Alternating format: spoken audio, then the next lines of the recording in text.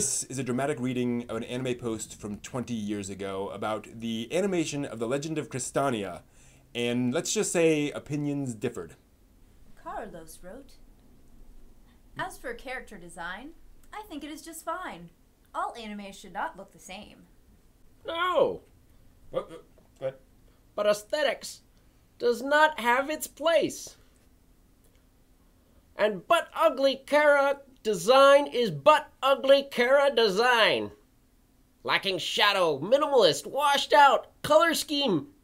Just generally blah. I think it is original, creative, and unique.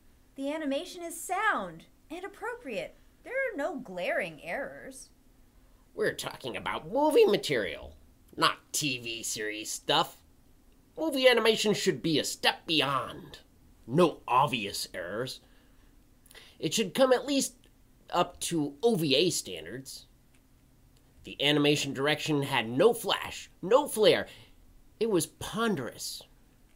The animation suffered from the same limits as the Kara design. Dull color scheme. Short on shadow. Minimalist. It would have been passable as a TV episode. As a movie, it was way under budgeted. It is a unique approach to animation. In what sense? There was no initiative in animation techniques. The story was scribbled, yet again from somebody's RPG. And the character interaction was pure post-Brooks power fantasy. I, for one, had no trouble following the storyline. It all made sense to me. And if some people are confused by the use of the name Ashram from Lodos, then they should not be so limited.